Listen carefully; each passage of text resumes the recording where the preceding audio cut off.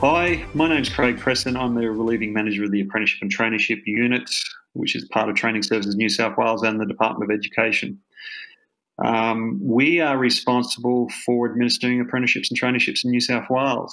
What this means is that we develop all the policy and processes around apprenticeships and traineeships. We approve apprenticeships and traineeships. We support apprenticeships and traineeships, which includes mediation, dispute resolution, having a bit of a chat to apprentices and trainees, employers as necessary. We process any variations to apprenticeship and traineeship arrangements. And at the end of the day, we complete apprenticeships and traineeships and issue certificates of proficiency. Apprenticeships and traineeships have had a bit of a rough run lately. First, we had the drought in regional New South Wales. Then we had bushfires at the beginning of this year, and now we've got COVID-19. What that's meant is that probably since around June last year, the number of apprentices and trainees that have been approved in New South Wales, that the employers have been taking on, those numbers have been reducing. The more significant reductions that we're seeing have occurred since January. January, February and March, we've been seeing a reduction in new apprenticeships and traineeships being taken on by employers of about 20 to 30%. We're expecting April probably to be a similar situation. The goals of the apprenticeship and traineeship unit in this current environment is to, one, still encourage employers to take on apprentices and trainees. Some industries haven't been negatively impacted by COVID-19. So what we'd like to see is that they continue to take on apprentices and trainees. Some industries are actually busier than they were before all this happened. So we're hoping to see some increased numbers there. And we'd encourage employers to keep employing and taking on apprentices and trainees. For those employers who are struggling because of COVID-19, who have either had to close businesses or who have had a significant downturn in business, what we're trying to do is support them with trying to maintain the apprentices and trainees that they've currently got. So they're our main two objectives at the moment. So we're trying to help. So keeping these goals in mind, what we've tried to do is, with respect to new approvals, we've tried to relax requirements around signing up new apprentices and trainees. We've tried to reduce red tape, make it easier, make it quicker, so it's one less thing that businesses have to worry too much about. For those employers who are struggling to maintain their existing apprentices and trainees, what we've done is we've relaxed a lot of our policies and procedures with a view to increasing flexibility for employers at this time.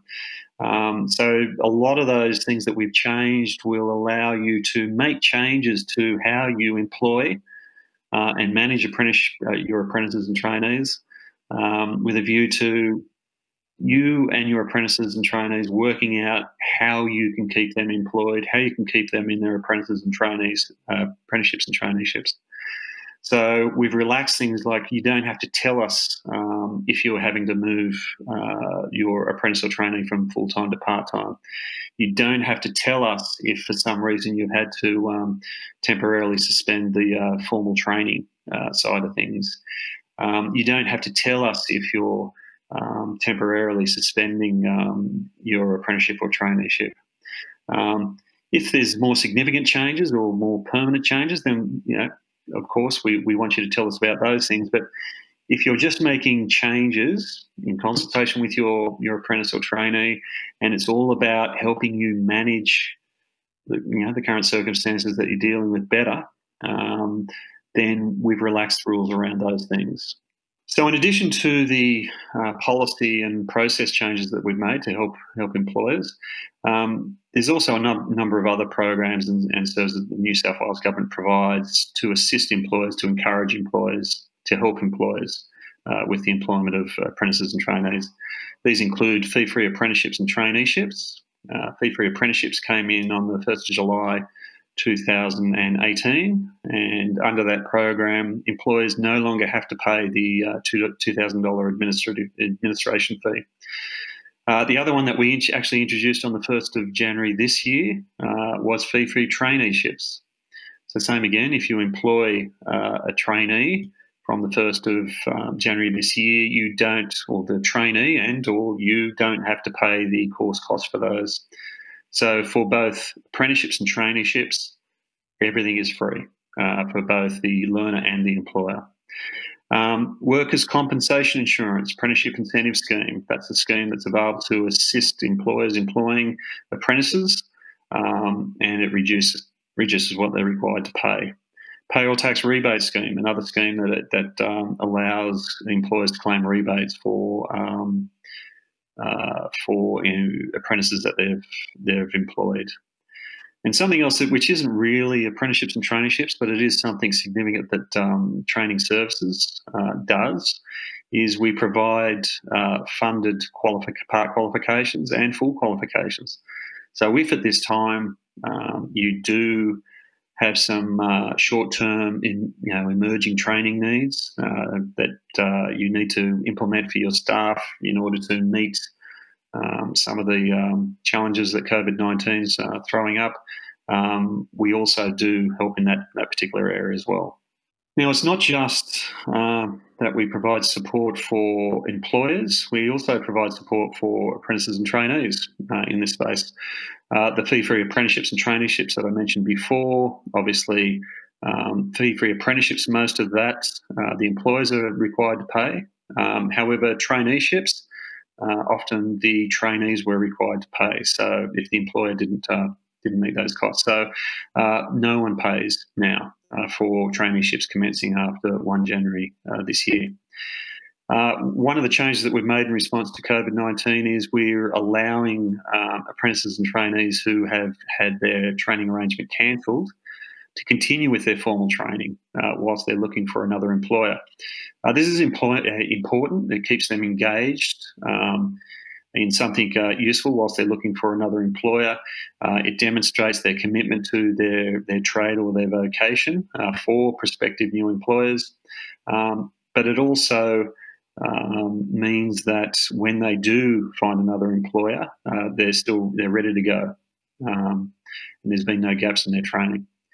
The New South Wales Government provides transport concessions for apprentices and trainees, particularly with respect to Opal cards and transport in the metropolitan area. Obviously, that mightn't be a big issue at the moment, but it's another area of support that we provide. For those in rural New South Wales, we also have the travel, accommodation and relocation assistance that's available. That's where apprentices and trainees can claim for travelling to training where they may need to do some bulk training, a week at a time, that sort of stuff. So that's available. And for apprentices, we also, the New South Wales Government also provides a $100 rebate on car registrations for apprentices. So as you can see, we do provide a fair bit of support. We're trying to do better at this time when COVID-19 is on. And if you would like further information with respect to anything that I've covered today, I would encourage you to go to our website, training.newsouthwales.gov.au, or call us on 13 28 11. Thank you.